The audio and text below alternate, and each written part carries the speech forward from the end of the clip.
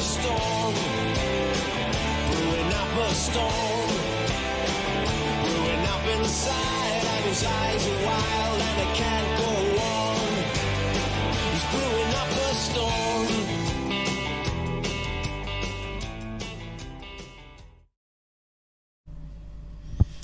Good morning, welcome to Galway Politics Live, and today we're discussing the environment. Mike Geraghty, my co-host, is going to introduce our guests. Good morning, Neil. Good morning, viewers, and welcome to Galway Politics Live. So this morning we have two guests. We have Stanley from Friends of Merlin Woods, who's also co-chair of the Galway Environmental Network with us. And we have Saoirse McHugh, a recent candidate in the European elections and a member of the Green Party, and also a member of the board of Organic Growers of Ireland. So you're both very, very welcome. Thanks very much. Thank you. Saoirse, would you like to maybe tell us a bit about yourself? Yeah, okay, so thanks for having me. I grew up in Rachael, and I suppose I've always been an environmentalist even before, you put a name like that on it. Yeah. And how I had gotten around to getting into politics was being involved in different things. I suppose during my masters I came back and started working with the Seed Savers, and they had just had their funding cut, which was $250,000 a year, and the same year that a big beef genomics scheme got 623 million. And this is like the only heritage seed bank in Ireland. So that's when I started writing letters to politicians and getting in contact. And from there, that never stopped until one of them said to me, well, why don't you run for us? And that's how I ended up in politics. I'm still kind of just I don't even feel like I'm in politics. I'm still kind of trying to figure it out yet. Okay, very good, very good. So that's where I am at the moment. You did very, very well on your first run, so in the European elections. Well done. I was shocked, yeah. Yeah. So there's obviously a lot more to come in the future, Saoirse. Yeah, I think I'll give it another go. Excellent, excellent. Definitely. Give it another go? Which environment, which political environment would you give it another go? The Dáil, perhaps? I think I'd go for the Dáil. Now, obviously, the Mayo Greens would have to select me. So you've given away already which constituency you might consider? Oh, I'd have to Mayo. Mayo? Yeah. Mayo all the way. I live in Mayo. Perfect. and I look at Mayo and, geez, if you can get a green seat in Mayo, you can get a green seat on the anywhere. moon, yeah. And no disrespect to Mayo or anything like that. No disrespect at all. So I think I'd definitely give it a go. Excellent. Just to see. Excellent, yeah. Very well. The best of luck with it, Saoirse. So Caroline, would you like to tell us a bit about yourself? Yeah, I'll talk really about my environmental background, which I kind of started with Friends of Merlin Woods about 7 years ago. I was always kind of involved in activism and social kind of worldwide problems that were going on, but I was kind of looking at, I may as well start my own backyard and try and work that way, because you can't solve all the world's problems, do you know. Go on, Caroline. Surely a woman of your ability now could do that. So really how we started with Friends of Merlin Woods was really the litter was such an issue. So it really didn't start as a kind of an environmental group, just started looking at the litter problem. And from that we found out about the road going through it. So we had to run a campaign then to remove this road from the middle of the from the woodland. And that was a 2-year campaign. So it was straight in campaigning. We didn't realise that we were going to end up as a campaign group trying to protect the woodlands and trying to think of ways, inventive ways to get people involved, get people to love the woodlands. So we started taking a lot of photographs, organising events, biodiversity weeks, heritage week events, that kind of stuff. We've been doing that for about 7 years. And then we also had our campaign then to protect the meadows, which was kind of controversial because it was because Galway Hospice wanted to build on the meadows.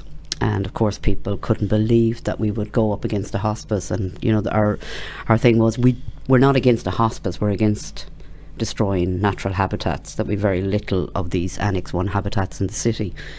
So we brought our case to An Bord Pleanála because it had been approved by the City Council, and we won it. We won, so we managed to protect the meadows. And what was the reason that you did win it? Because obviously because of the Galway City Development Plan. Basically, it was contrary to the Galway. It was contrary to the Galway City Development Plan, and it was also because we'd proven that it was an Annex 1 meadows ourselves, plus also some information that was there from when they were trying to decide which routes the motorway, the new ring road, was going to go. They had done some environmental assessments on loads of different areas across the city, and one of those had pointed out that it was a priority Annex 1 habitat. So really, weren't there loads of other places the hospice could have gone, for goodness sake? there was, and I mean there was 84 acres in the Merlin Park Hospital itself, which we'd always pointed out that they could build on. And also, you know, we've never actually objected to any development within the hospital grounds. The complex itself has like 84 acres. So our thing was, you know, stick to where land is zoned for building on, and stop trying to rezone more recreational land. You know, in the same year, 60 acres across the city was rezoned, you know, greenbelt land. And now we're into the crisis, you know, that our habitats, we need as much green land as possible within urban environments. You know, that's one of the things that came out of the IPBES report this year, you know, was about urban green belts and green infrastructure and how important it was within cities, you know. So yeah, well, there's a beautiful orchid field a few yards away from us here, where there's plans to put student accommodation now. Yeah. You know, this goes on and on. Is this just not an interminable conflict? I mean, we had Rossport in Mayo. You know, anything you'd like to mention about that? Well, I wasn't politically involved at the time. I was quite young. But in retrospect, I just actually read, Lorna Siggins did a really good book, Once Upon a Time in the West. Yeah. That's right. Yeah. It is, just an aside on that, it is a remarkable feat of recording and accounting, and like such mixed timelines. But, you know, a lot of the issue there is, you know, there are arguments for housing. Now, I don't believe it has to be on Greenland, but what Shell was, what that Corrib field was barefaced just a bid for a giant company to make more money. Like, they couldn't even make, and they did try make these, the energy security of Ireland, the something our economy, there'll be and the jobs. But when you get down to it, and when you look at what Ireland does get from oil and gas finds, which is nothing, that was just a large company coming in and using a very willing state, surprisingly so. Which I think is the key point you're making, the very willing state, as opposed to shocking reading some of the might stuff. Actually ask a few questions. Yeah. Well, and you know, you always kind of imagine, you hear about these kind of, you know, you hear companies bulldozing over communities in different countries, and you kind of have this, but this wouldn't happen in Ireland. But the violence that the state used, and the fact that the state went above and beyond what was called for in facilitating Shell, was I suppose really kind of eye-opening for a lot of people. And in retrospect, I think it did totally turn a lot of people from maybe forever against any notions of the Irish state as this kind of benevolent, we're not like the rest of them state that we kind of push an awful lot. So while, yes, maybe this battle between human expansion and the natural world can be definitely framed as just a necessary on the books, we have to accept this as a battle. It doesn't have to be that way. And usually when it is a battle, the crux of it is not any sort of human need. It's usually profit. yeah. And yeah. So how are we going to solve this climate change issue, if that's the case? God knows, but even with Connemara, you know, the mining prospects, you know, I mean, that was very interesting. Tell us a bit about that, Caroline. I mean, what is the plan for mining? Reading, you know, I haven't really had time to kind of get personally involved, because that's, and also I think it's up to local people to really stand their ground, and they were amazing, really, the stuff that went on with the locals and how they rallied together, you know, and they've defeated, or they've had one mining license, it's been revoked, or the prospecting has been revoked. So, There's a couple of more there, but they're they've such a strong community, you know, in a rural community as well, and they've all come together, and you know, that is about saving the environment. It's about saving their water. It's about saving themselves from pollution and destructive forces. And tourism is such a vital industry. And in terms of climate, I mean, what's the relevance to climate specifically? For the mining, well, with climate, I'd say more on the environment. I'm not environment in general. In general, you know, the local environment. Obviously, I think what's going to happen more and more is countries are going to, you know, some countries are going to protect themselves environmentally, and what you're going to have is governments start looking into themselves. You know, where are these mineral resources coming for our phones, our laptops, all this kind of stuff, you know, for even for some of the green energy, you know, some of the green cars, all that kind of stuff. You know, we need these resources. And they just seem to keep continuing with this mining, you know. I mean, I thought it was actually quite strange a few years ago that no one really picked up on it when they changed the Department of Environment's title and they put in natural resources. They removed environment for a while, didn't they? And they put in natural resources in the title there. And then they had this mapping program going on across the country, and I went, that's not been done for the good of the environment. That's been done so that they can see what's under the ground and what's mineable, you know. Well, really. Isn't Sean Kine, wasn't he just at a like an industry miners evil corp are us kind of like meeting over in, I think it was Canada recently, and they once again voted that Ireland was the most fiscally attractive mining area, and I think we're the second most fiscally attractive country in the world for oil and gas mining. Now, when you say fiscally attractive, what do you mean exactly?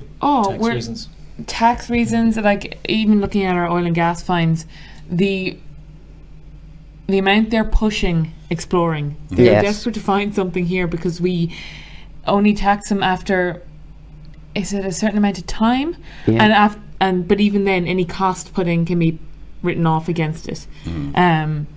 And like that, in terms of mining, I think there's a whole range of tax benefits, and we go above and beyond in just facilitating and streamlining the process and removing any requirement for environmental impact assessments and really like pathetic kind of a bootlickery. I don't even know what you'd call it. I don't know why. I don't know.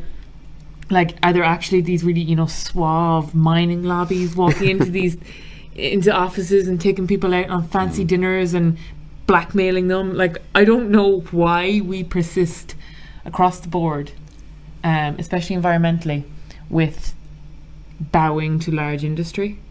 It doesn't make sense, you know. And then we're all like wiping away tears in 1916 commemoration things, and I'm like, I don't know if that spirit is really kind of there actually. So I don't know why we do it, why we are consistently like seen as, oh yeah, they're great for companies, but you know, we do it with data as well. Data well, centers. you're in the right place for data anyway. What's your view on the data? I don't know actually much about our regulations on data, but I was reading a summarized article for someone like me who, as soon as they start talking, even in amounts of data, I don't know what that fully means, but on us having really low restrictions. One of the big issues with data, I find, is, I was just reading it the last day actually, was it Patrick Bresnahan wrote about it in the Irish Times? He was saying that if everything goes ahead, by 2027, I think 31% of Ireland's energy demand will be for data centres. So it is the use of data. Yeah, because we had a talk here recently which said that we're heading towards 4% of the world's climate emissions are actually going to be coming from data centres very shortly. And I did this rough and ready calculation because we'd had a previous discussion that 2% is the figure of the total emissions from all the seaborne transport in the world currently. So it's actually double seaborne transport. Jesus. And when you consider that roughly 50% of all data, this is the funny thing now, is videos of cats. You know, we can say that the It's videos not. of cats, we're getting there, you know, almost 50%. This is a bit rough and ready, and I'm not going to be quoted on it. But we can say that well, I mean, I'm already quoted live on it.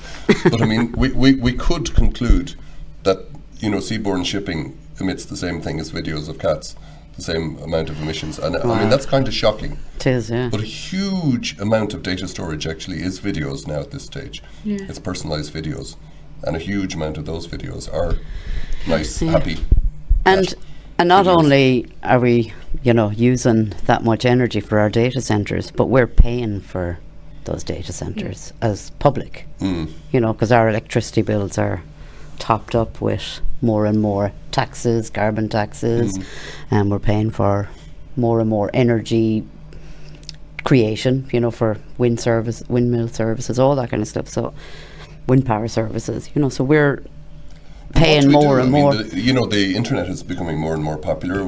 Are we using use more and more data? But is the data centres supplying Ireland, or is the data centres that we're bringing into this country supplying the rest of the world? Well, as far as I know, they're supplying the world. Yeah, I mean, you know, so maybe that's something we need maybe to tax consider. them. Yeah. Maybe tax them. But should we stop them? I mean, should we close down Facebook, for example? We're broadcasting on Facebook Live, and we're adding to those data centres. You know, we're adding to that data. Yeah, but I still don't think it means that companies should be given absolutely free rein to do whatever they want. I don't think it means that the companies should have members that sit on boards that decide the regulation Absolutely. of this data. I think they should be taxed. I think they should be broken up. Like the absolute size of them is, I suppose, unprecedented. I think, now obviously I don't know enough about data and how it's used and the rules around it, but they should be tighter. But why aren't the companies broken up? Like, it's preposterous that you have companies that have GDPs bigger than countries. So if we allow them, that's fine, but I feel Ireland especially has to stop bending over backwards for, like, what was that that article just said recently, that 75% of our investment into this country is phantom. It leaves again, like it's, Yeah. you know, it's just tax In one on it. door and out the other. Like, come on. That's nonsense, isn't it? Well, isn't that keeping our tax base going? Yeah, which is wrong. But like, it's not like we don't know this. It's not like we're like, oh, we're so helpless. Oh, please. Oh, we don't know what to do. Just figure it out and change it. And we will have to wean ourselves off it. But like, we've no protection. You know, we're like, oh, but like, you know, our tax base, yada, yada, yada. And it's like, they could leave tomorrow Yeah. if they like. All another country has to do is lower their tax bases. Yeah. They'll just go there. What are we left with? We've not created any homegrown industry. You know, we've Well, not. I mean, there's many people who dispute that. Very That's little. How much investment are we? You know, we don't invest as much as we do in our corporates. You know, IDA. I think you get shag all return for being a tax haven. Yeah. Like, So you'd encourage more Irish entrepreneurs, local Irish entrepreneurs, and circular economy type of things, Yeah. rather than Absolutely. Yeah. foreign investment, which is I think foreign investment is good, but as Saoirse said, it needs to be taxed. You know, it can't just be, you know, and I think that's the argument is they go, if we tax them, they're going to leave. You know, they're going to leave if someone else offers them cheaper Our tax. GDP went up something like 17% one of the recent years, and was based on, I think, a single aircraft leasing company Yeah. coming to Ireland, yeah. or most of it was. Yeah. Now, I mean, that helped us a lot in terms of our repayments, you know, based on GDP, because it reduced our debt to GDP ratio. But it's not reflected on the ground, you know, where people are struggling in everyday lives, you know. You know, there's a big difference going on here. Is who's making the money. It's certainly not your average person on the ground. You know, most people are struggling, and this is a problem we're going to face more and more as climate change impacts us. You know, we're talking about trying to change the public transport. You know, but we've not invested in any of this. Ireland has been fined left, right, and centre because it's not standing up to its obligations under the EU. You know, with all the money that's been paid out, that's going to be paid out in fines, we could be investing. You know, what have we done in Galway for public transport? Well, what have we done in Galway? What have for we public done for it? transport? Like, you know, what have we done in Mayo? for public transport. Like, you know, is there public transport? I think there's a not few much buses to still talk through. about, yeah. But on that, whatever about what we refuse to tax, allowing companies hide profits here that should be taxed elsewhere is not our decision to make. It's not our decision to say, okay, we think that Apple or Amazon or Facebook or whoever shouldn't pay tax in these countries so they can just like move it through us. But you know what we're effectively doing is facilitating these companies stealing from infrastructure and healthcare and environmental funds and all of these things in different countries. So it's not like we're like, oh well, sure, aren't we so cute, we've a load of jobs. We're also facilitating these companies who don't give they don't care about Ireland at all, and they'd leave again, and so we're not even winning. We're not even this kind of like, oh, aren't we so cute idea we have, like, look at all the foreign direct investment we've got. We're not winning, and we're also just facilitating enormous companies rob the world. So maybe back to the transport issue as well, please, Saoirse. We were talking there about public transport, and 50 countries around the world have free public transport. Yeah. How do you think that would work in Ireland? So Saoirse, do you want to take it first? I suppose I think it would work brilliantly in places like Dublin, Galway, Cork, in the cities. But until climate action, I think, is mainstreamed into town and rural planning, because as it stands, we're not looking at what the kind of spread out into the countrysides, into like this ribbon development is doing to our towns and our villages. And what it is doing, of course, is it's hollowing out the centre of them. And then you get a big Tesco plonking itself out on the outskirts with a load of parking, and if you live way out, if you live 20 minutes outside, you're just going to go into Tesco because it's easier. So there's the bypass thing, you have to bypass around on the Tesco beside and it. until things like road building is not just looked at in terms of, oh, this will shorten the distance between so-and-so and so-and-so, what will this do to the towns that it bypasses? And then what happens is you get populations that are practically impossible to serve for public transport because they're so dispersed, where walking and cycling is practically impossible. Like, my cousin lives in just outside Mitchelstown in Tipperary, and the road they live on, I think they're about 5 miles outside, but it's a fast road with big hedgerows right to the end side of the road. You can't walk on it, you can't cycle, and so I think town planning will be vital in making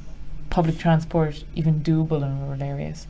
Like, I was in the Faroe Islands there 2 years ago, and they have little villages, but that's what they have. They have little villages, and they have an excellent public transport system. In the Faroes? Yeah, it's fantastic. And they're road building. They'll build tunnels under the sea or through a mountain to stop one village emptying out totally, like a village of 500 people, and they'll keep them there.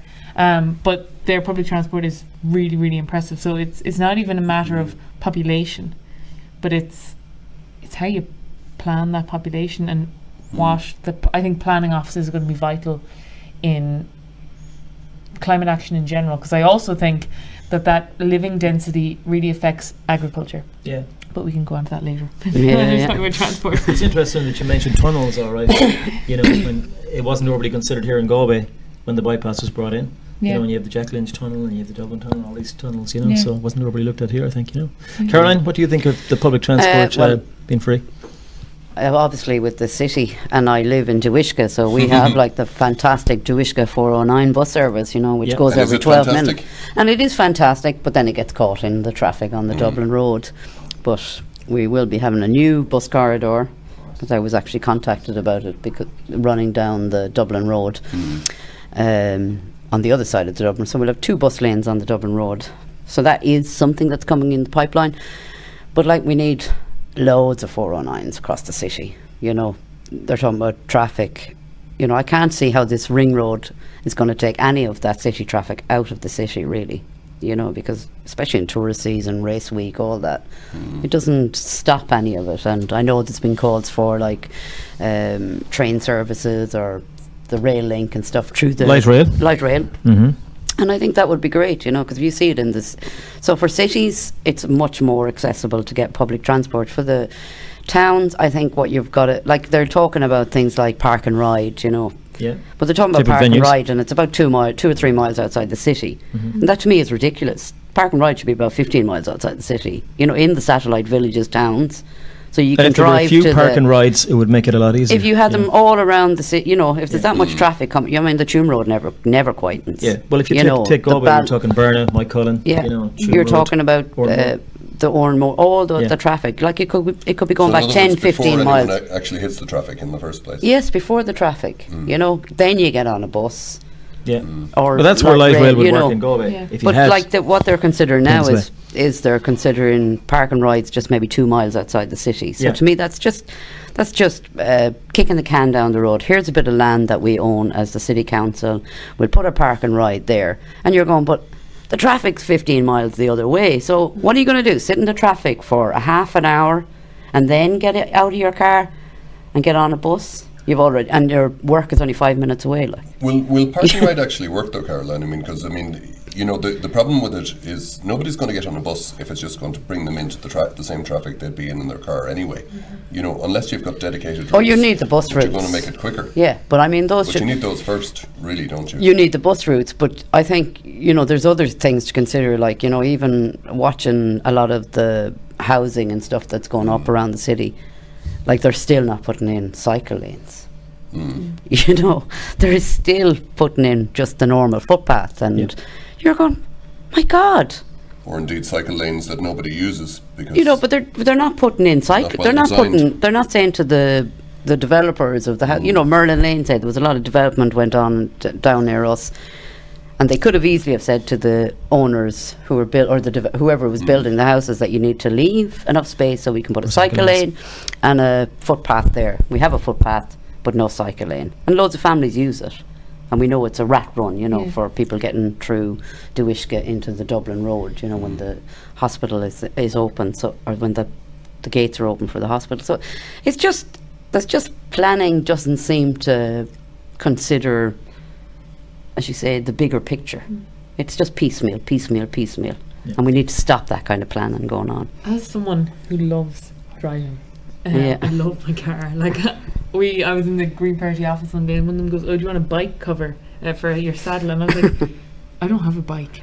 And they were all like, what? Agreeing without a bike? How dare she? You know, and from Achill, you're always going to bring your car to somewhere. Like if I drove 2 hours, the idea then of stopping and getting on a park and ride, I'd be like, I just drive. And I think a lot of it in the end, like even so, my grandmother lives in Lucan. But it's 3:30 on a bus, so if two of us go in and out in one day, like that's so much money. Yeah. And I think until cars are banned in certain parts of the city, Yeah. people will, because I'm like, oh, it's so much easier driving in because we're used to it. Yeah. And we're also used to it. Or I've seen maps of Dublin where they've gotten the city and said, right, if you couldn't cross one axis and the other, so you'd have to go out and around and in, people would stop using the city just to go through. Yeah. That would make a huge difference. But I think like you can make public transport as friendly as possible, but until enough people are using it, that enough people are demanding it to be better. And I don't think that'll happen until cars are just banned in certain parts of certain cities. Yeah. Yeah, there is a car culture, and I'm sure it's very hard to change it. Yeah. So what about electric cars? Well, I do think like they're everywhere in the government's plan. And they're still just switching one for the other. Like there's no fundamental shift in how we interact with the environment. Like that, we'd still require more roads. It wouldn't do anything about traffic congestion. It wouldn't do anything about pollution from brakes. But it would presumably reduce carbon emissions to some extent. Yeah. Overall, even. It would, but It's you know, still- then what you've got is Especially if it's renewable energy that's actually used as the electricity. yeah, but you still have a society that is dependent on individual car use and still dependent on big car parks, and also it is putting the financial cost all the way down to the very bottom, instead of saying, right, why don't we be really efficient about this, and why don't we look at this through a much more kind of holistic way, and instead of listening to the car dealerships, why don't we say, okay, well, let's just have a really, really good public transport system, and whoever still insists on having a private car, they can go electric if they want. But it will offer no reduction in energy usage, and like obviously if we do move to all renewables and they work, that would be great. But with our technologies, we're going to need a massive reduction in consumption. Absolutely. Even if we move to renewables, even if we look at nuclear, even if we look at gas, whatever, like that's renewable. But I think moving to just electric cars would really miss like a really cool opportunity to reverse some of like the atomization of our societies and reverse this kind of driving home that this kind of neoliberal go back to your house in your own little car, don't talk to your neighbours, but keep consuming. You know, climate change is a product of that. Is not just a product of cars, and it is not just a product of Tesco's, and it is not just a product of whatever, buying jewellery or flying in airplanes. All of those are products of, I think, of that kind of 1980s Thatcherite, there is no such thing as society. Don't think about anyone else. You've got your car, go home. And I think it, you know, apart from logistically and financially, moving back towards public transport could precipitate, you know, a shift in how our societies see itself even. You know, maybe we'll see that there is such a thing as society. You know, I don't know. Okay, I just want to get on to, you know, very specifically to climate, because I mean we have a set of figures before us. I mean, 20% roughly is transport, a third is agriculture roughly, and then energy production is another 20%. Those are the biggest things by far in Ireland at the moment. Now, a colleague of yours now, Alistair McKinstry, who's recently elected, well, maybe you wouldn't consider him a colleague, but he was elected for the Green Party recently in Connemara, basically told me that if we don't get to be carbon neutral by 2040, what that does actually is it will lock in that cities like Galway will actually be gone as a habitable piece of land by 2100. Now, there are people who may say, well, who cares about that? I'm not going to be here. But I'm not one of them, and I don't think any of us are one of them. Most people do actually care about grandchildren or great-grandchildren and, you know, how things will be. But how the hell are we going to do this? I mean, you know, we're talking about things like electric cars, or maybe we're not. We're talking about sort of more locally based. But even at the best estimates, surely, you know, going from 20% carbon emissions, having that is going to be a huge difference in our lifestyle. If we have half as much transport as we currently use, carbon-based transport, how are we going to actually do that, Caroline? Well, as well as reducing our own consumptions and government action, I think you have to start looking at your habitats and restoring your green infrastructure, because I think really we've got to think, how the hell do we absorb all this carbon, or how do we absorb all this flood water, you know? And we really started to think about rewilding areas, you know. Some people go, oh, rewilding, you know, or letting areas regenerate, you know. I mean, we're cutting our grasses within an inch of its life. Our farmers are clearing some of their land because of policies, you know, their hedgerows. You know, I was passing a field the other day and it had a big floodplain in the middle, but there wasn't one tree around the edge of it. And I was going, geez, if they had 30 or 40 willows in that, there wouldn't be a floodwater in the middle of that field, you know, and that land would be usable. You know, and it's some of it's very simple policies, but we seem to be regressing, and you're taking out all the things that are flooding the landscape, first of all. You know, I was in Cumbria there not so long ago, and I mean, talk about sheep farming, you know, there was no Lake District, no trees or anything on the hills, and they were talking about floods, you know, down in their villages, and I was going, well, what's stopping the water from coming down the hills? Like, you know, you've just got. Is it drained land that we're talking about? It's just cleared.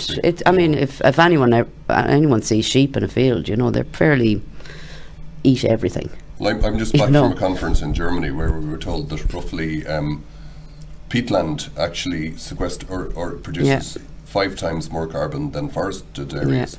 So, I mean, peatland is something we're roughly 20% of Ireland is peatland. Yeah, absolutely. And I think it's 0.3% of the world's surface area, which is disrupted peatland, is providing 5% of all carbon emissions on an annual basis. So surely the re-wetting of, you know, all of habitats seem to be what I think what people have got to realise is we need all sorts of habitats to survive. You know, we can't just have blanket forestry, because then if you haven't got the meadows and the hedgerows and that, you know, you don't have the insects. You know, they need open land. We need birds of prey, need open land. You know, so how do we keep everything ticking over? We need a wide variety of habitats to keep it going, and we could do that quite well. And with our agriculture as well, you know, we see things like the Burn project, how they work, you know, and that seems to be a good model that's work and the farmers are happy with.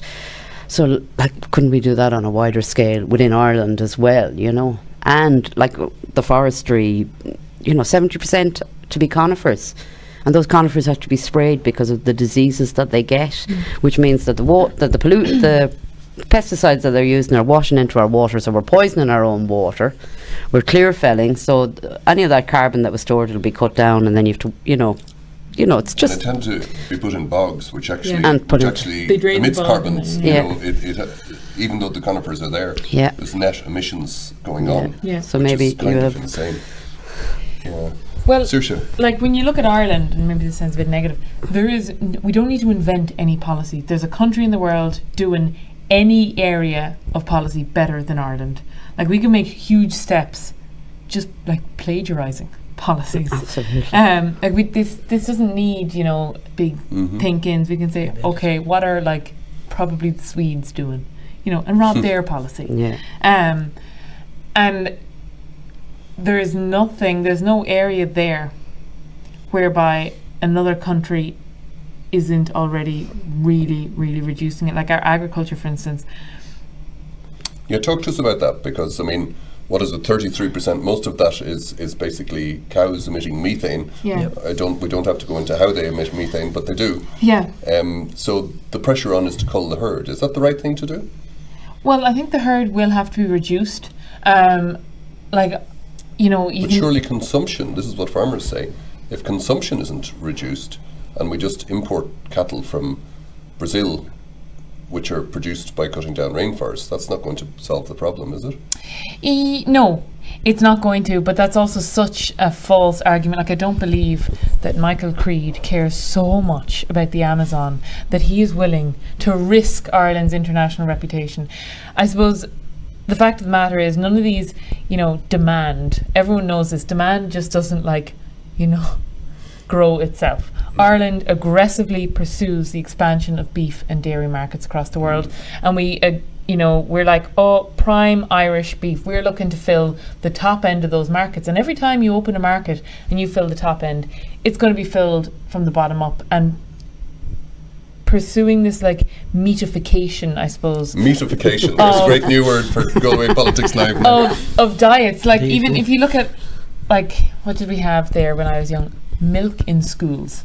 Yeah. Okay, that is not a normal thing. That was created. You look at the food pyramid. This is created by the grain industries of the US. You know, none of these things just happen. And the other thing to remember when you're talking about agriculture in Ireland, because it's become such a flashpoint, is it's not working for the majority of farmers. So as it stands now, we have 90,000 suckler farmers who, between expansion of the dairy herd, Mercosur, or the threat of Mercosur, and Brexit, are like, oh my God, we have nothing. So many of them are looking at selling off their land. And then the Farming Independent, I think it was, had a like hand rubbing in anticipation article there a couple of months ago about how there'll be great opportunities for dairy farm expansion when all these suckler farmers sell up. And it was like, oh, so we're back to talking about land consolidation and how awesome it is.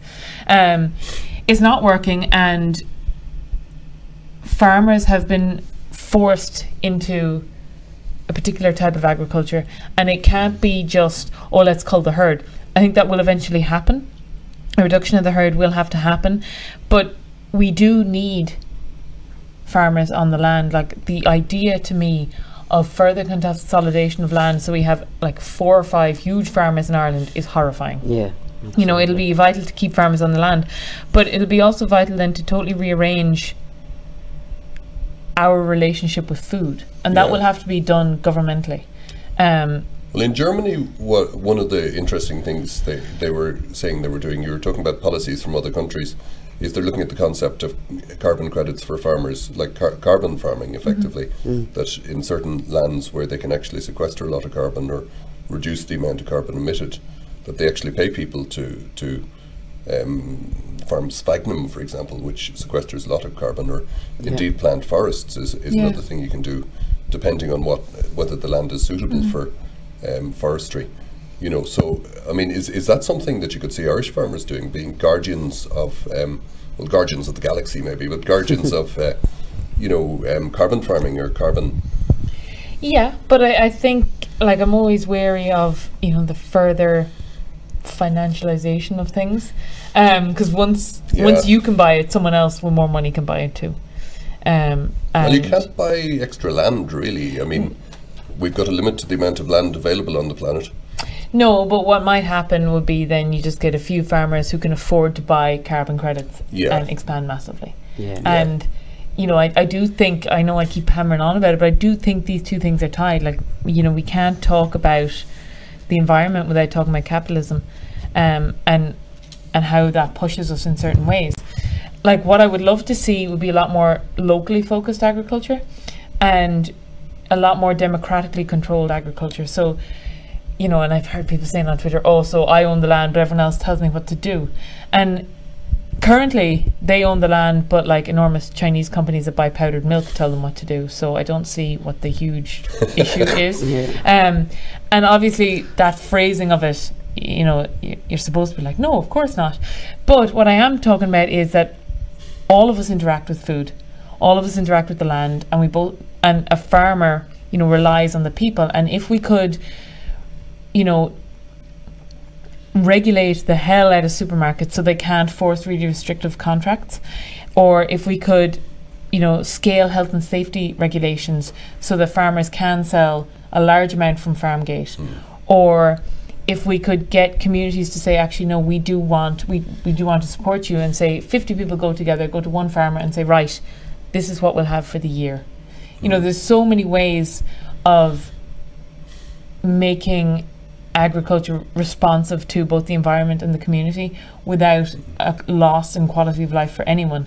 But as it stands, the power rests with meat processors, further increasingly so with live export companies, and with enormous corporations. You know, that, and that's just, it's just wrong, because they don't respond to the environment and they don't respond to people. Okay, I wanted to change the subject slightly. One, it would be remiss of us not to sort of just have a quick look at plastics, because plastics have been clogging up our environment. They've been heavy in the media. You know, the European Union looks like it's actually moving to end, as David Attenborough has called it, single-use plastic, end the use in the European Union of single-use plastic. I presume you'd be in favour of that, both of you, but do you think it's realistic? Oh, I'd hope it was realistic at this stage, you know, cleaning up litter out of Merlin Wood for 7 years and finding all that plastic. I'm sick of it. And you think if there was less one-off plastic available for purchase, there'd be less litter? Yeah, I just think it's absolutely ridiculous, to be honest, the amount of plastic. I just can't believe that we're still here trying to fight for it, you know, and we have a bill in the Dáil trying to get through as a deposit return scheme, and we're, you know, it's worked in other countries. You know, we had it in this country when I was growing up in the 80s, where you brought back your bottles and stuff and got a few pence or whatever. You know, the place was actually, we were all cleaning up the streets because you could make some money out of it, you know, and why things like that cannot be brought in. But it's the packaging and all that kind of waste stuff that's coming in as well.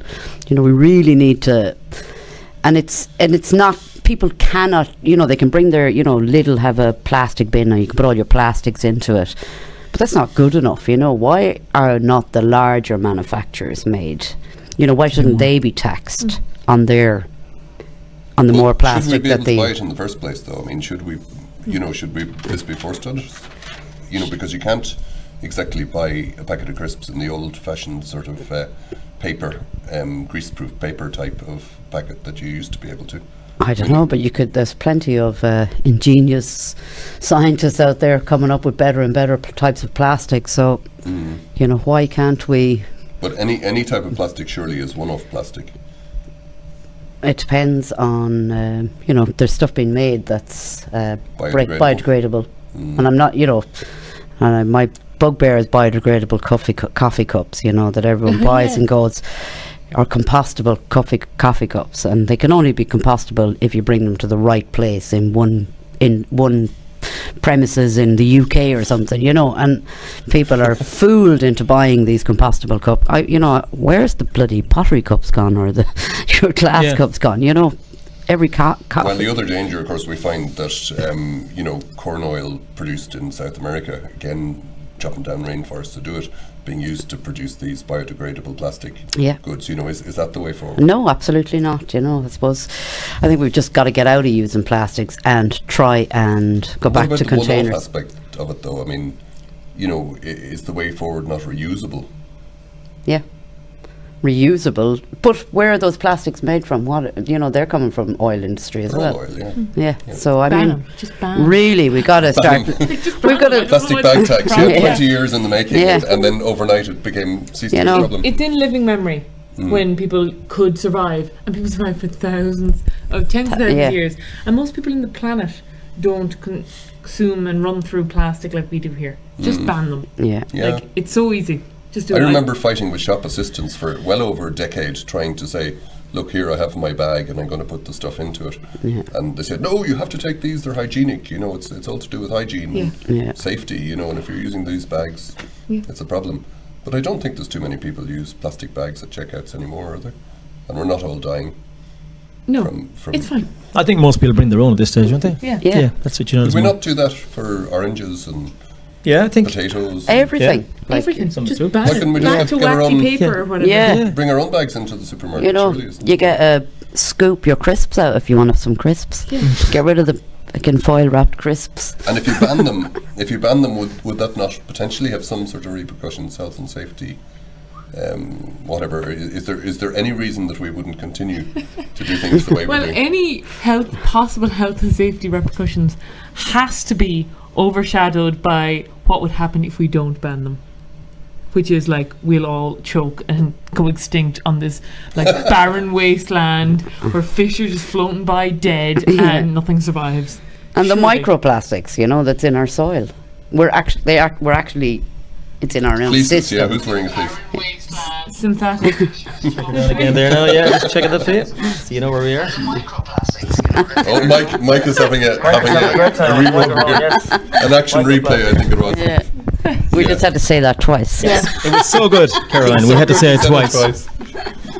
So Saoirse says ban them. What do you think, Caroline? Do you think just ban them? I'd be on the case for banning as much plastic as possible. Get it out of our when you see these dead fish, or dead whales that it's just shocking. David Attenborough has produced to the world, it's just shocking.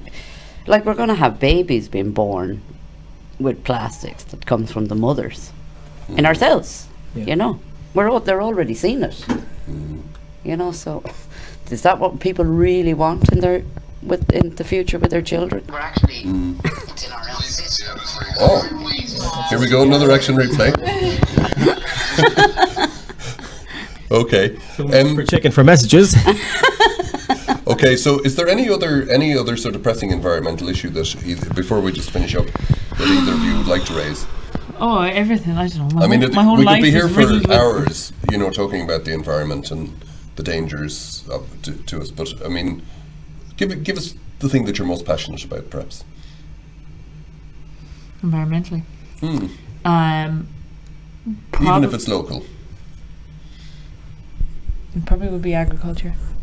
And our relationship with the land and with the animals on it. And I do think it comes from, and this might be getting like a bit too far for this podcast, but I do think a lot of it comes from, you know, it's couched in quite a white supremacist kind of attitude towards the world. Agriculture. Like how we look at our world, Like it is the same as how over the years women, people of colour, have been seen as at different stages totally irrelevant, no voice, property in cases. And like, I'm not saying it's the same thing, but I'm saying I think it comes from the same place, because the domination and use of nature and total eradication of any of its own kind of selfness, like it being something that, you know, has an existence outside of how we own it or how we can use it. I think that comes from the same place. But I suppose my hobby horse would be that capitalism is incompatible with life on Earth. Right. Right. Yeah. So just quickly, I mean, what sort of agriculture would you like to see? I mean, what would be sort of a vision? Would be Darling Buds of May? I don't know if you ever No, saw I that don't particular thing. what that is. It's sort of a very sort of, I suppose, localized, Bucolic. organic type of agriculture that... Yeah, I think it would have to be a type of agriculture that recognises the rights of other aspects of this world. So that, you know, there's a rights of nature movement, and it is a bit, and it's a blind spot, I think, for politicians and people on the left as well, because it's a bit like, oh, whoa, that's a bit out there. But I think that, yeah, recognising us as part of something, that shift in thinking would be necessary to move towards any other type of agriculture. And as for what type, you know, I think that will be decided at quite a regional level, but it will have to be democratic, and it will have to be environmentally sustainable. And there are thousands of examples of this. There are farms in Ireland where people are farming in a really positive way. But once again, the extraction of profit is the root, I think, of a lot of the damage done to our environment and in our agricultural systems. Like, it was, you know, it's only been a couple of 100 years since agriculture has been viewed that way, as a way to extract profit. And before that, once people could produce their own food, you know, they were free in a lot of ways. You know, the enclosures were intentionally brought in to sever that connection and to sever that last bit of power people had. And interestingly, and I'll just finish on this, just a bit of trivia.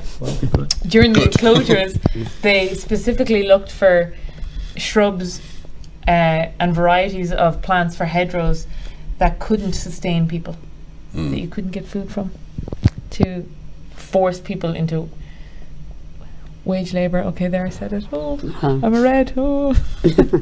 But yeah, I thought that was quite interesting. Like, they knew it, you know, that was, it was done. Interesting. Caroline, what about you? What's your... For me, it's the habitat and biodiversity. And biodiversity includes people as well, you know, because we're all dependent on the land, and we need to get back and start thinking about that.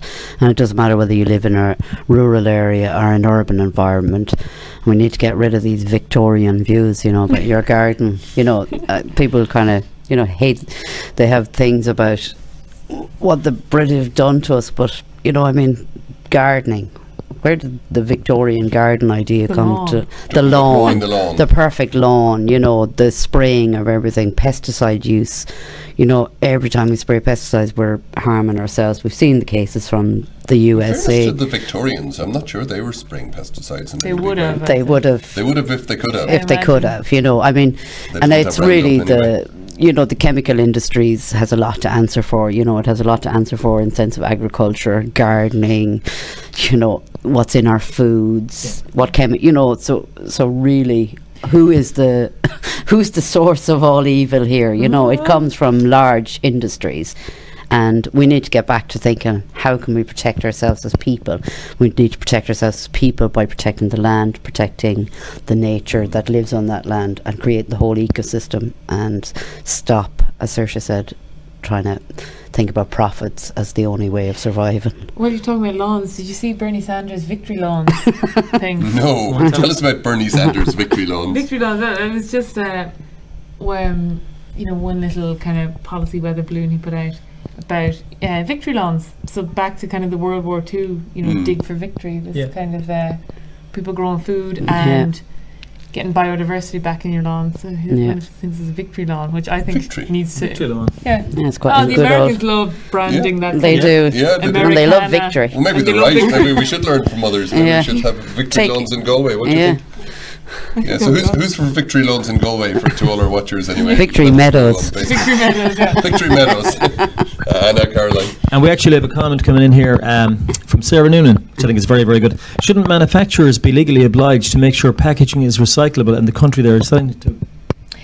Yeah, but they should, but I think even just going to ban them, because how good is our recycling system? Yeah. Someone was telling me once that 90% of it goes for fuel for concrete factories. 90%? Well, that sounds, But I don't know. Mm-hmm. A lot of it, of course, is being shipped over to a place like China to be thrown in the sea eventually. And even what's a really hard plastic only has, I think, 9 in the best optimum conditions. 9 uses. I think it only has 9 meltdowns. And I heard, so I think they should just be banned. Yeah, and even some of these projects, like they're using them on recycling roads and stuffs and footpaths, but plastics break down, so you've more and more microplastics. So that's not the solution either. Yeah. People say, oh, you can make roads and all sorts of things out of them. You can make a road for the electric cars. Yeah. Well, I think David Attenborough sort of differentiated between one-off plastics, which I don't think any of us can stand over, and plastics in general, because obviously some plastics are used for things like stents and so on. Absolutely, and but vital a plastic. Tiny fraction. Yeah. Tiny fraction, yeah. So banning them completely 100% perhaps isn't the... Well, perhaps it is. Perhaps it isn't the solution, but it's just something to be careful of. No, and obviously I wouldn't banning plastic stints, might be kind of... Yeah. It mightn't be politically possible. No, but I would guess, and I haven't a clue, but I guess about 80%, maybe more, maybe 95% of plastics are not vital. Easily. Yeah. I don't think I've ever used a vital piece of plastic in my life. That seems to be something that the public... Now, correct me if I'm wrong, but to my reading of it, that would seem to be something that the public in general concur with. I don't think everybody wants to be using plastic, really. They want to get rid of all this junk, but they don't seem to have any choice in the matter. Because the government won't legislate. But why not? Because they, I don't know, the suave lobbyists we've talked about. Lobbyists, I'd say, is stopping it. Well, that's one now that's... there's an ideological commitment in our current government to businesses. They say, our Taoiseach was on saying we're a pro-business party. And I think by that they mean anti-regulation, pro-business, yes sir, whatever you like, sir. Or maybe I'm just being cynical. No, I'd agree. Yeah, well, I would throw one thing at you. There was a certain gentleman who I won't name who said to me, who was involved with Irish sugar packaging, and he said that, originally Irish sugar marketed in paper bags, and then Tate and Lyle came in because the European Union regulations changed, and they started using plastic packaging with bright, shiny colours and all sorts of exciting things. And immediately people started buying that, because it was marketed very well in a clever way. So people didn't buy the old boring bag of Irish sugar in its paper packaging, which was fairly environmentally friendly. Yeah, people do respond to shiny plastic. Oh, absolutely, it's marketing. So ban it. Marketing is probably the root of all evil. Yeah, so we can't be market driven in these matters. I don't think. I think marketing has a lot to answer for. It's how we sell things. If only we were as good at it in the environmental groups, I know. we could sell all the solutions to the maybe there's world. a solution then. Environmental groups to get into the marketing. Yeah. Lots of pollution. Okay, so final word to Mike, I suppose. Yeah, well, first of all, I'd like to thank our two guests for a very, very good discussion this morning. Saoirse, thank you very, very much. Thanks for having me. And Caroline, thank you very much. Thanks very much. And hopefully it was informative to the viewers. You know, I'm sure we I've get some. outed myself. Yes. Oh no, the McCarthy trials will be started up and Yeah, running the new again. McCarthy trials will be out, all right. And thank you again, Neil, too, for your contribution. Yeah, thanks And very thank much. you, Mike. Thank you, and thank you, viewers, for tuning in. So, okay, so that's the end of the show. Please, share it on Facebook. Please sort of share it on all the other social media as well, including Instagram, which I forgot in the previous episode. And we'll see you again in the not too distant future. Thank you. Just 3 people we'd like to thank before we go: Rachael, Adam, and Arun for all their help. Thank you very much, guys. Thank you, guys. Thank you.